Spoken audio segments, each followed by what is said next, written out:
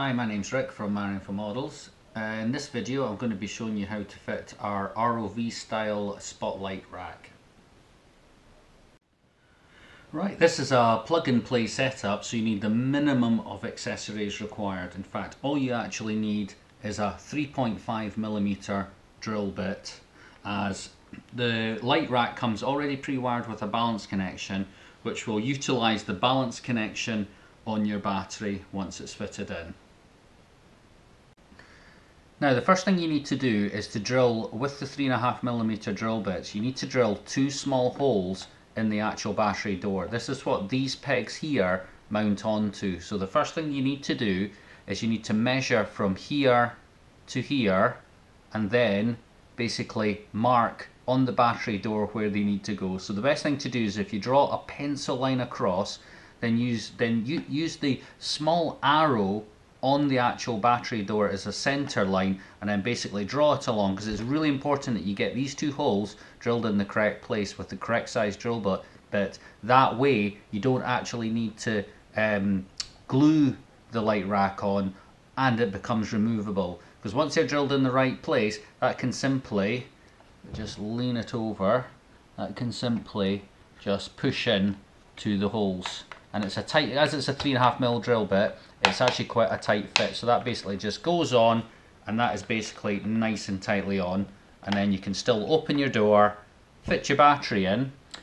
The only other little mod you need to do is, on the side of the battery door, just angle that around, I've had to make a small notch in the battery door here. That's just to allow the cable to kind of feed in round the side of the battery door. It's also helpful as well if you actually put a notch in this little lip here, and the idea is that when you come to fitting it in, that can run in there, and then when you fold your light rack up, it goes in there like that. And then if I show you, you can just see in there, see the cable basically just going into, get around that way, you can see the cable going into the back of the battery door, and that's it more or less fitted. There's actually nothing else you have to do.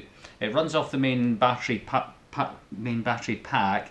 It's only 4 LEDs. They're not overly intensive, so they don't draw too much power, and it will not affect your running time. This is how to fit the battery into the model and turn the lights on. So you just slide your battery in as you normally would,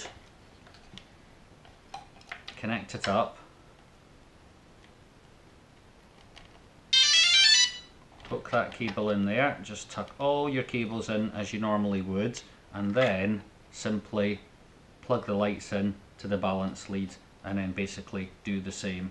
And remember, just to, as you tuck it all in, just remember to hook the cables into the small slot on the side of the model. Just wizzer that round again, and then that way you're basically all ready to go. If I just turn my studio light off, you're good to go. They're also very good for actual orientation as well, because they're all angled off at different amounts. So there's two looking down and two looking forward, but they angle out at angles so that if you want to position your model and rotate it till eventually you can see the lights, if it's way off in the distance, you'll be able to orientate it and then basically fly home. So that's our lighting kit. So I'll put a link in the description for where you can buy them. We'll have them on our own website, and we'll have them on eBay as well. And as you can see, they're very easy to fit, and they give it a really cool sort of looking, sort of underwater ROV style headlight rack setup.